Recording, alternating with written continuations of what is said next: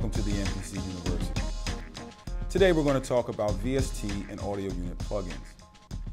The Renaissance allows you to load up any of your third-party VST and audio unit plugins directly on a track the same way you would a program or a MIDI channel. The beautiful thing is that the MPC Renaissance can be used as a host or itself can become a VST or an audio unit plugin inside of your favorite DAW. The MPC Renaissance itself comes with 4 plugins to help you get started making music as fast as possible. I want to play my VSTs with the keyboard. So I've connected my Akai Max 49 directly to the back of the USB hub on my MPC Renaissance. Loading a VST or an audio unit plugin is extremely simple. From the hardware, I would simply select in my instruments parameter, plugin. Then I can go to program and select from all of my VST or audio units plugins. Right now, let's select the bank.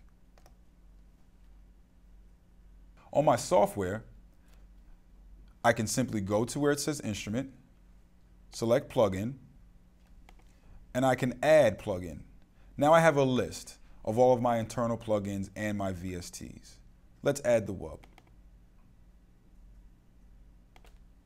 I can access the sounds by playing the pads or the keyboard.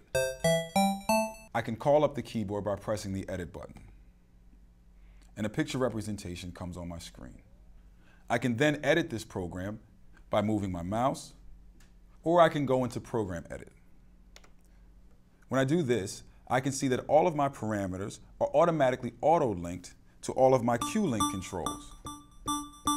I have 6 pages, which gives me a total of 96 controls all at one time. All of these controls are automatable and customizable. One of the things that I love about the MPC Renaissance is that all of the parameters are automatically auto-linked to all of your Q-Link knobs. But this is easily customizable so that you can adjust to fit your workflow. It's very simple. On the hardware, I can simply select what I want to affect. Here I have the cutoff. And I can simply just change that to whatever parameter I wish. Let's go to resonance. It's that simple. On the software, I just pull from a drop-down menu and select whatever parameter I want. Let's go back to cutoff. Now, in order to save this new customized bank, I can simply go back to the main page,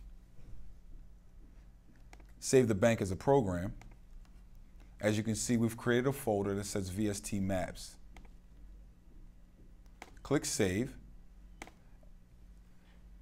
and I can always call up the old bank. In fact, I can have multiple representations of this same plugin depending on how I want to work. And of course, it's important to remember that all of your parameters are automatable through the Q-Link knobs. If I play a sequence and I move my knob, I can go into overdub and record all of my movements.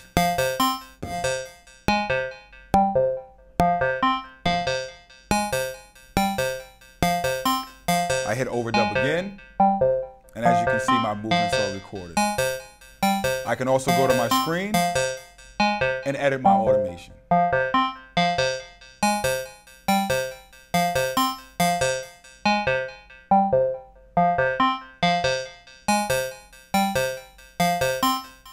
Now let's take a look at the MPC as a plugin inside of our DAW.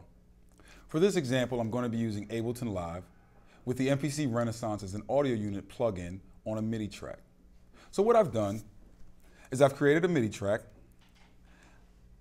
I've placed my MPC on that track, and I've created 5 clips that also contain program changes. With this, we can do some pretty interesting things with the MPC Renaissance. First of all, the transport control can control our DAW. Our MPC Renaissance is also acting as our sound card for our DAW. If I pull up my plugin and I go to my preferences under Edit, and I go to Other, you'll notice something that says Hardware Transport. This controls whether or not the record button will record to my DAW or record to my plugin. If I have plugin selected, I can now record inside of Renaissance. If I have DAW selected, I can now record inside of my DAW. There's another button down here called Program Change, where if I select Program, I can go back to my DAW and actually change the program by selecting different clips. Let's give this a try. You'll notice that my MPC Renaissance is on Dubstep Kit 1. Now when I press 2, we've moved to Dubstep Kit 2. Same sequence, we move to Dubstep Kit 3. Now if I go back into my preferences,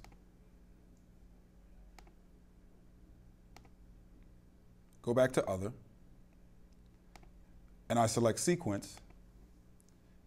Now by selecting different clips, I can change what sequence is playing.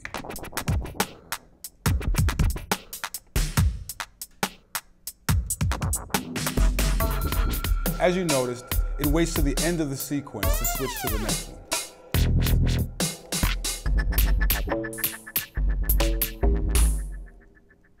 Again, if I open up my plugin, go back to my preferences. Lastly, I can select Track, which will allow me to change what track I'm looking at on my plugin.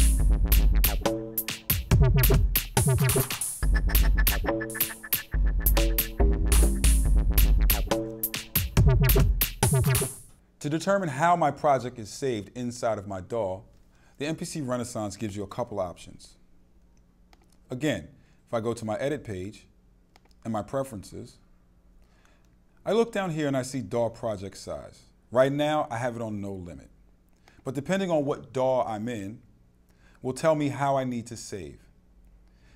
1 megabyte is recommended for Logic, all the way to no limit, which will save everything. I also have a selection that says always save in external files, which will mean that I would need to save both my DAW and my MPC Renaissance. You can set this up how you like to tailor to your own needs.